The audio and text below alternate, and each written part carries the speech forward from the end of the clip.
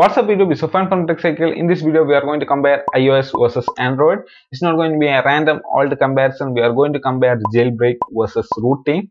It's not going to be a theory perspective video. It's going to be more in generalized perspective.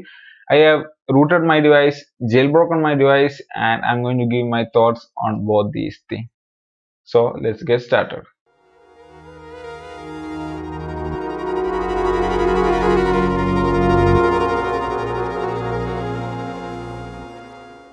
I'm going to give you 6 points from the research section till the reversion process coupled with my experience.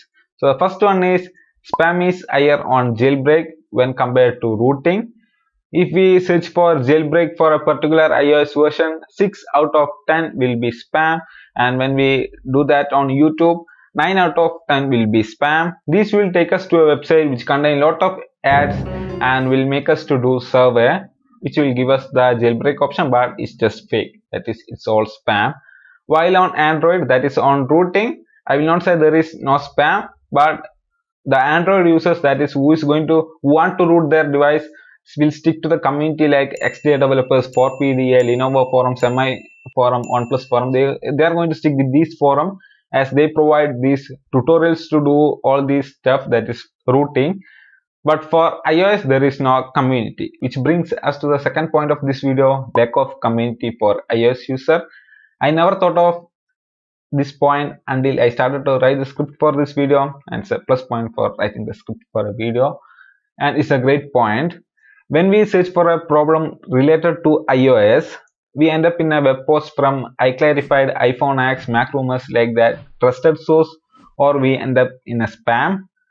But when we search for a problem related to rooting or Android, we either end up in a forums like SDA forums, 4PDA, Lenovo forums, or like that forums, or we end up from the source like Android Authority, Android Police, like that source, or we end up in a spam. So we reaching the spam is little bit less, as we get most of our answers from this XDA or from Android Police.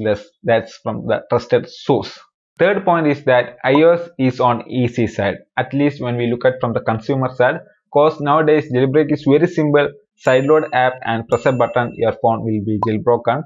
But when we look at on Android side, nowadays it's little bit more easy to root our device, as most of the device come with a locked bootloader. We need to unlock the bootloader and we need to request permission from the manufacturer.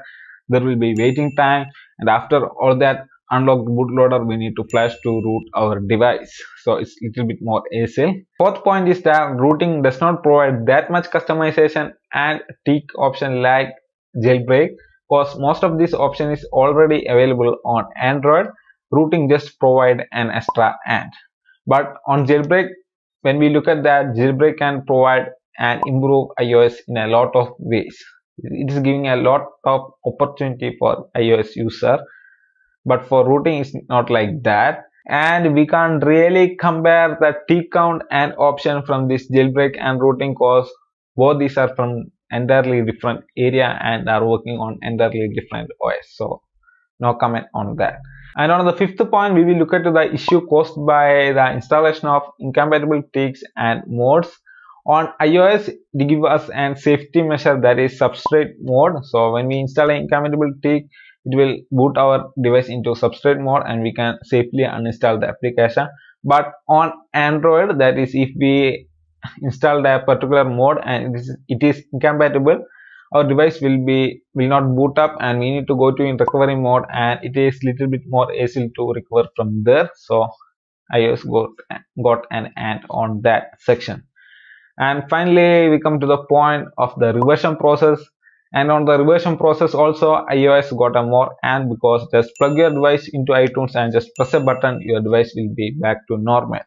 While on Android, it is not that simple. It is little bit more hassle. You need to install all the drivers, and you need to make sure that it is compatible with your OS and the port you are using. That's USB 3 on USB 2. That's sometimes little bit of problem on that. And you need to have the software installed. You need to download the software update from researching section. That is, you need to do a lot of research to revert back to your old OS. So that's a little bit more hassle than iOS version. So it's little bit more trouble to recover our router device, but it's not impossible. It's possible, but it's little bit more trouble. So that's all about this comparison between jailbreak and routing coupled with my experience. So thanks for watching, guys. If you think this video sucks, if you think this video sucks, also hit the like button and stick with us so you might find something interesting.